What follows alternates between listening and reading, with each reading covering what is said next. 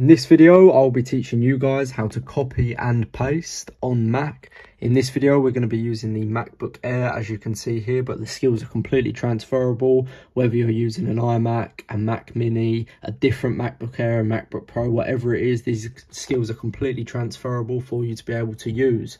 So, as you guys can see here, I've put how to copy and paste there, and I'm going to be copying and pasting the word hello guys there, or the words. So all that you need to do is literally with your mouse, as you can see there, go over what you want to copy.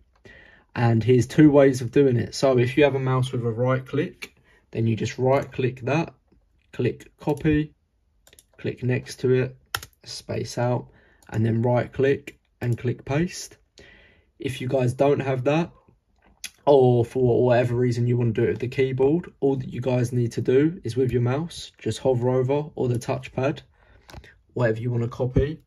On the keyboard, click Command C, and then as you guys can see just there, that's what I'm going to be copying.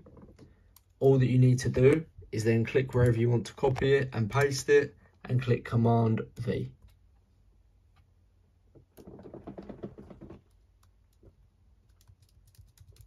I hope you guys enjoyed this video. If you did, please leave a like on it, subscribe if you're new, and hopefully I'll see you in the next one.